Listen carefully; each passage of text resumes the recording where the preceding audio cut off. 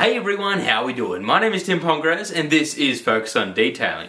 Today's upload is going to be all about bringing some life back into a tired old ute. I believe I need to do a bit of an introduction to start with, as the video in itself is purely a music video. There'll be no talking. This old Ford F100 was surprisingly a one-owner vehicle before the keys were then handed over to the new customer. Now the new owner, I believe, wanted me to get the most out of what was left. I've had plenty of people telling me that this thing belongs in the body shop, but it was a real test to see what could be brought back. There was scratches, swirls, etching, rust, stains, and a very, very thin layer of paint that was badly oxidized. This was actually a tricky job. You couldn't just go to your harshest cut combo to restore all that ugly faded paint, as you'll soon find that you'll be working on bare metal. The paint was that thin. Although some of the other surfaces could take more of a cut, such as the bonnet. It gave me more room to work with to correct them, as there was more paint to work with. It's got a single stage paint, which explains why the colour was coming out onto the pad. There was no clear coat,